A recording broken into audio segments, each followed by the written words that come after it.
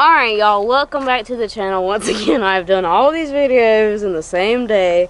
Yes, I changed my clothes. I just don't have a lot of time to film, so we're doing it all in one day, so get over it. Anyway, so I went to Cabela's, which is now bought out by Bass Pro, but it's still, the sign still says Cabela's, so I went to Cabela's, and I got a couple things, so I just wanted to share with y'all. Couple plastics from Zoom. We got the Mag 2 electric blue. The water is very stained right now, and I figured this purple with really vibrant blue flake would do really well, so I picked that up.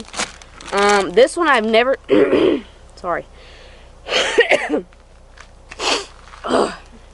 have never seen this color before. This is a 10-inch Old Monster in the strawberry color. This is a really pretty color. Has no flake in it whatsoever. So I wanted to try it out. So I just picked it up. Y'all can tell my sinuses are kind of messed up. The pollen down here is just horrendous. And then lastly from Zoom, I got the Speed Crawl, and this is Bourbon Blaze. This is to me, this one's better than Fire Crawl. So check that color out. That is a sick color. I'm gonna take it out. Not a lot of places carry this color, but y'all check that color out. It's so pretty.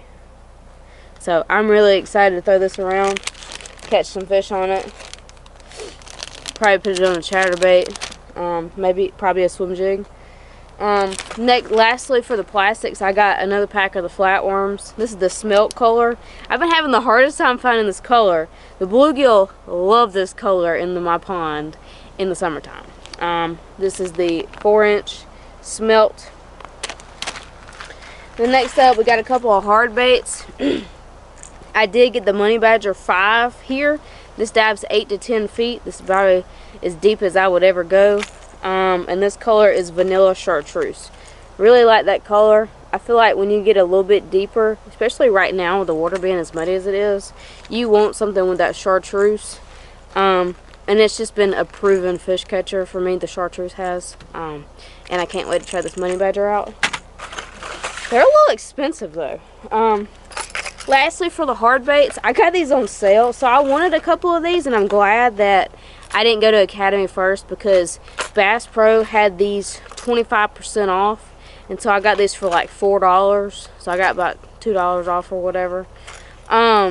So they're all the 1/2 ounce. This is my favorite color. This is called East Texas Special. This is my favorite color of all time. This is another favorite color of mine, Chartreuse Shad. Anything with that lateral line that's chartreuse works really well. And then I wanted to try this one with the bleeding. This is the Bleeding Gizzard Shad. It's got red trebles. Just wanted to try that out. Haven't ever tried that color before, but anything chrome and blue, chrome and black, gold works really well for me. So yeah. So lastly, I spent $60 on a tackle box. Yeah. I picked it up, and this baby had to come home with me. And I'm excited. This is the new 37 hook box from Plano. So you see it's got these little hook slots, and then voila, you got a secret compartment. This one right here and all the way down comes out. So I'm thinking that I can potentially make this a day box with hooks. Put a pack of tungsten and my peg stops in one of these, and I can put a couple of lures in these two, and I probably could even fit my pliers in here. So I think that's gonna be a really great deal, especially if I decide to get out on any more rivers. I'll just have this one tackle box, and it you know, it's gonna save a lot of weight. It'll just be this and obviously some plastics that I would use for the day. I'm trying to minimize what I take out on the kayak, because I do put a lot on the kayak. It's just because I'm so indecisive. I don't ever know what I want to throw. And I don't want to get out somewhere and then realize something else would have worked and I didn't bring it. So, oh y'all, I'm so sorry. My throat is killing me. But yeah, I just don't really want to get in a situation where I don't have something that I would have caught fish on. So I'm trying to do better about that, and I hope that this box will help me do that. And if it doesn't, I can turn this into a terminal box in the blink of an eye.